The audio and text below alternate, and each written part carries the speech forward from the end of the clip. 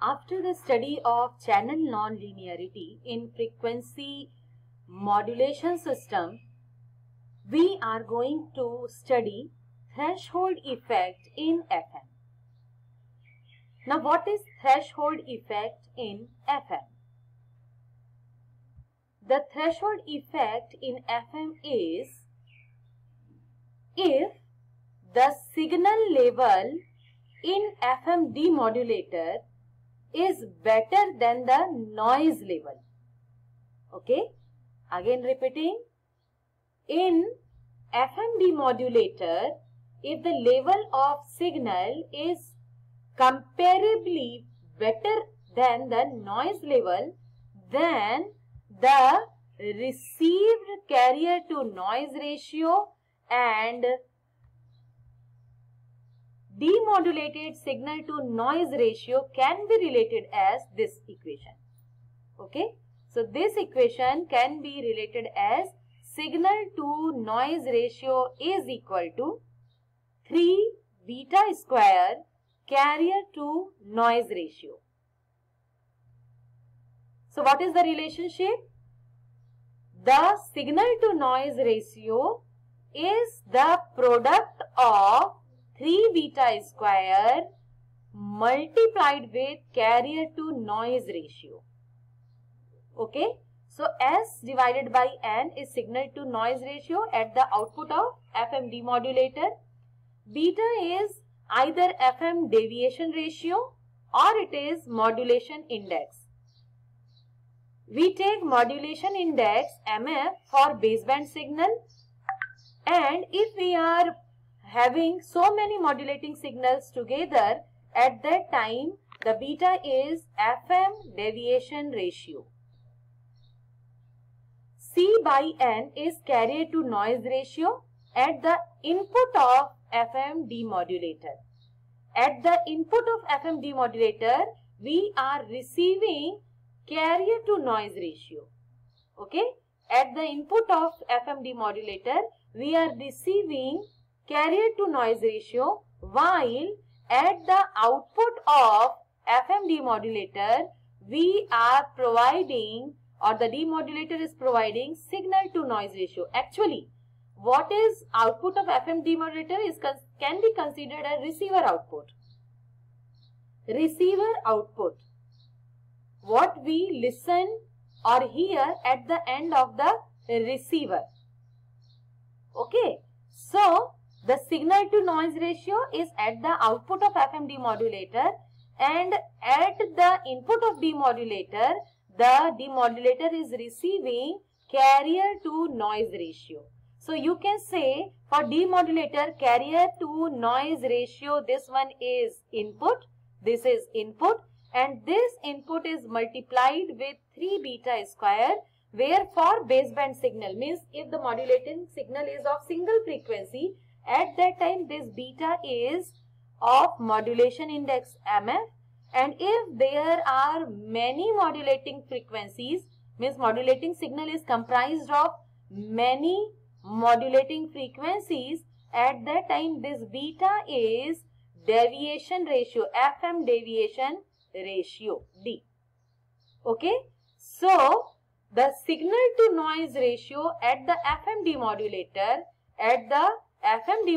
the signal to noise ratio is equal to 3 beta square C by N. So what this equation says? The expression does not apply when carrier to noise ratio decreases below a certain point.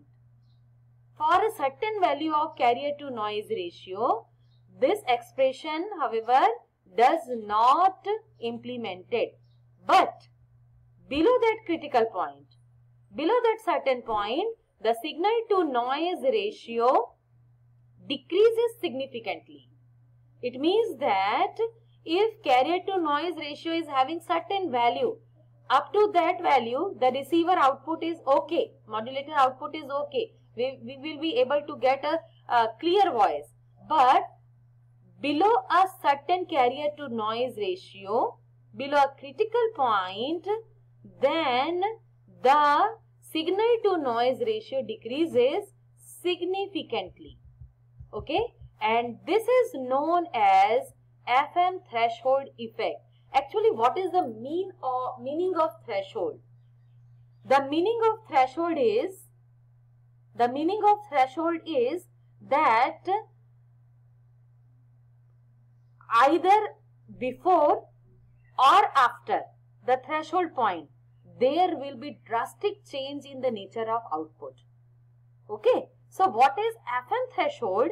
FM threshold is usually defined as the, here I am highlighting, FM threshold is usually defined as the carrier to noise ratio at which the signal to noise ratio fall below the linear relationship given in the above equation. In this equation, there is a linear relationship, that is 3 beta square multiplied by C by N. But below a critical point, below this any certain critical point, the signal to noise ratio will fall 1 dB below the linear relationship, and it generally is considered to occur about 10 dB.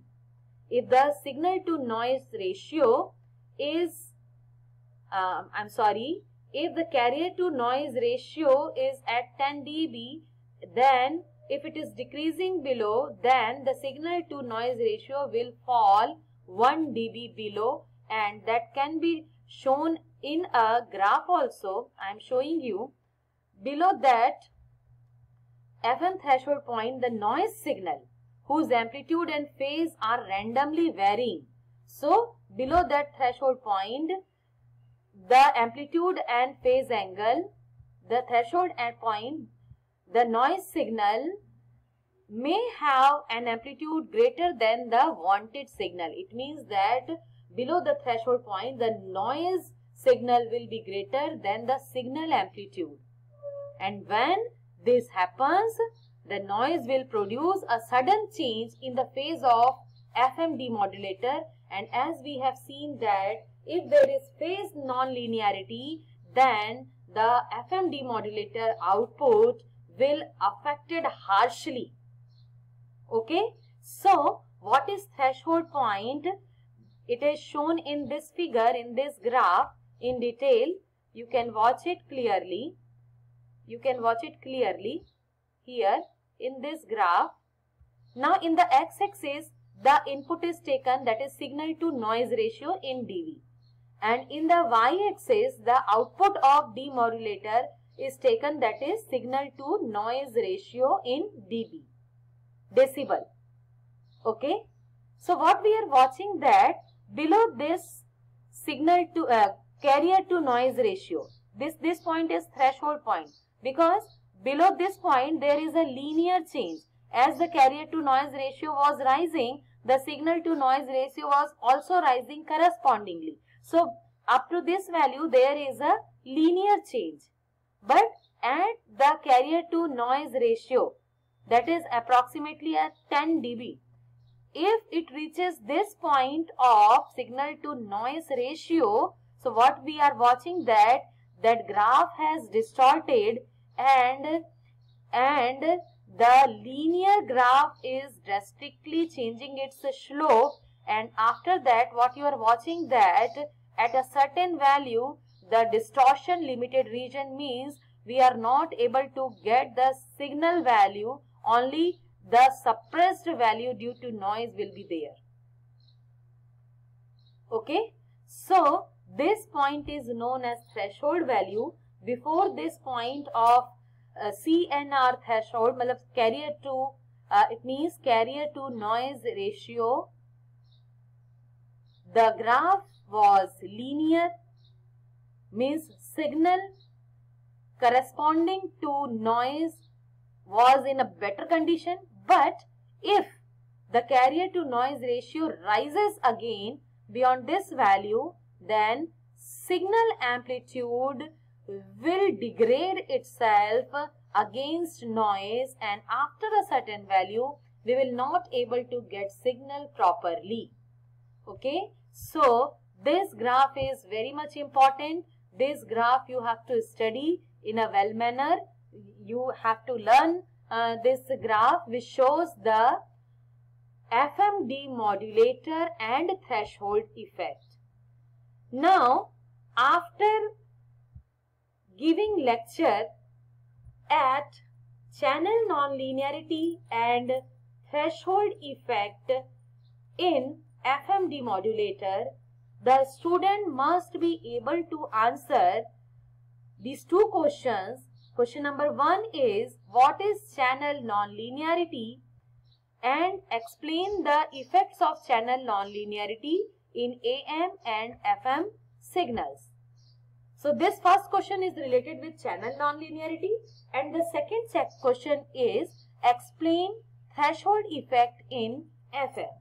Actually, the threshold effect occurs in FM demodulator, and due to the threshold effect, the signal to noise ratio decreases, and after a certain value it reaches to 0 dB rise, and that at that point the signal value will not be able to differentiate itself from the noise, and signal will not clear at the output of the demodulator. So the student who are listening the videos, they should be able to answer these two questions. If there is any doubt, you may ask me through the link, and in this way it is the end of channel nonlinearity and threshold effect in FM. Thank you. Stay safe, stay connected.